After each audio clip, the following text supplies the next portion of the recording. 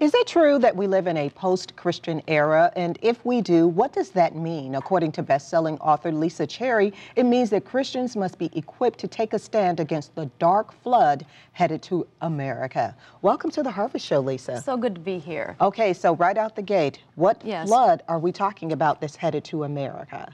Well, the flood that I believe all of us can sense is already here. That's the flood of confusion and lawlessness. It's the flood of sin, flood of perversion, the flood that's causing us as Christians to begin to say, what's going on here?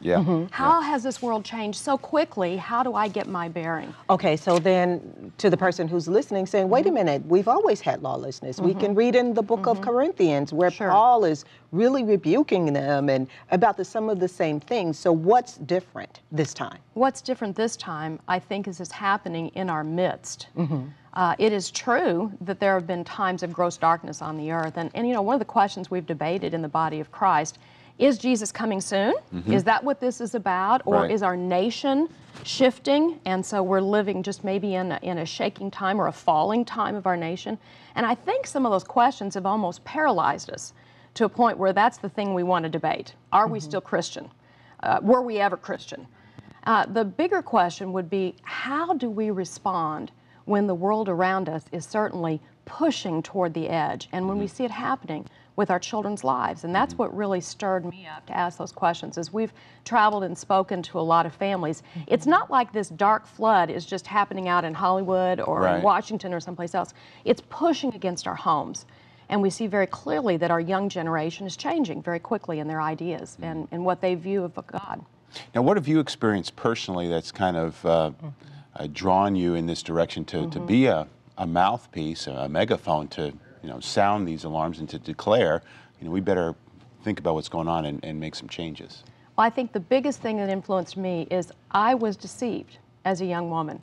I bought into my generation's darkness and began to move, and I melded it with my faith. You see, what's going on in the world cannot be surprising. Anyone who's apart from Jesus is going to move toward everything that's in the Old Testament that the law reveals will be there. So that can't shock us. But what happened to me is I got sucked in to changing what the Bible said, to changing the foundations that my grandfather and my great-grandfather had preached the Word of God. And that deeply impacted my life. I moved way far, and if it not been for the intervention of God in my life, I would be walking where many people now would say would be in full deception. Now, that sobered me. You were in the process of getting an MDiv, a Master of Divinity. Yes, I was. As this was happening. Yes, yes. And so you were actually, I don't want dilution of the Word of God or traditional revision. We revised that was happening though through other respected people or people that you respected. There were teachers, professors, other ministers. So it's really kind of, this is deep in the church, isn't it? It actually is so deep, and until I lived it, I don't think we can understand that you can love Jesus but be sincerely deceived. And you can progress, see the word progressivism, which we talk about progressive in the sense of political or government, but progressive Christianity means that we're moving. We're saying this Bible is true, sure, we believe it, but it needs to be updated for our generation. And that's where I made a lot of serious turns. No longer was there a hell, because we kind of voted that out in my group. We didn't talk about sin. We wanted love to rule. And of course, that is the heart of God. But he's both holy and loving. Okay, so but you had the Bible going into this. You knew the Bible was the Word of God.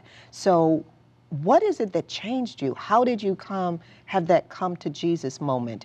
What really impacted you then to change your mind about what you already had studied? One encounter with the Holy Spirit. Okay.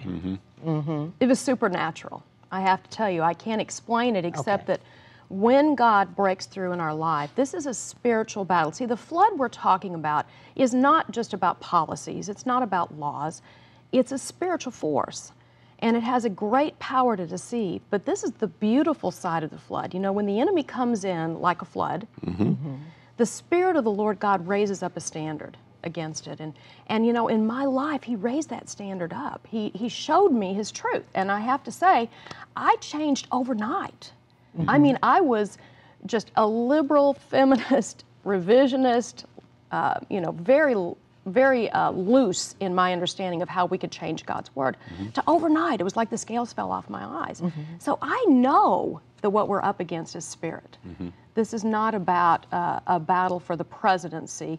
This is about what's happening down the spiritual level. And we must prepare our lives to understand that, lest we could fall into places of deception. I'm glad you said that, because I think that sometimes I have watched Christians feel like all hope is lost, all hope is gone when their candidate doesn't get elected into a particular office. We have that coming up now. We have Christians who feel like, you know, I mean, we definitely should take a stand, but kind of address that issue that no matter what happens come November, what can Christians do? We do still have a voice. We have a voice, and you know, God is looking for us to be the standard. Now, I love that scripture, when the enemy comes in like a flood, the Spirit of the Lord will raise up a standard. But if you take that through the lens of the New Testament, who's the standard? We are, because Jesus is in us. So this isn't the time for fear. This isn't the time for backing up. And I love the story you shared about the courageous man. You know, maybe he didn't know what he was going to encounter when he wrote his beliefs on Facebook. But you know, we hear those stories as believers, and something inside of us is beginning to ask, and I hear this from many people, will I have that courage? And I believe God is pouring out persecution-resistant faith to American Christians right now. I love how you guys show us what's going on in the Middle East, because the scenes over there have gripped my heart. And have caused me to ask some deeper questions. God, could I stand out there like the scene of the ISIS, you know, the men that were in the orange suits? And could I say, Jesus, I love you. I would die for you. And I don't know about you, but that causes me to ask deeper questions. God, can I face that? And I believe the Holy Spirit is putting some kind of a maturing kind of faith. He's pouring out His power to those who are listening right now.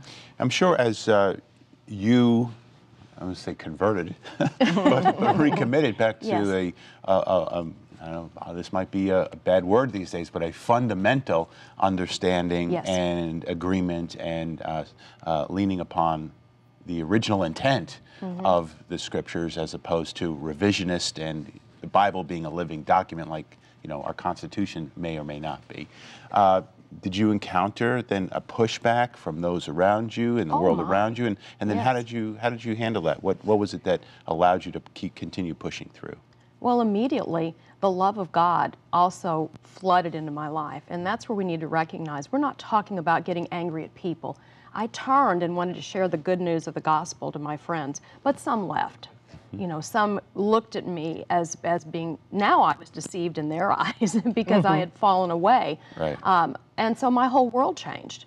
I realized that is what Jesus said when I came to the earth. I didn't come to make everybody happy and live a coexist life. I came and I brought division because His Word divides. And yet, I would never, ever want to go back, because I found my Savior in the fullness of who He really is. So, LeSEA, I want you to ponder this question as we go to break. Why is it that we cannot peacefully coexist with the differences of opinions or fundamental truths that each side holds? That with LeSEA Cherry when we return in a moment.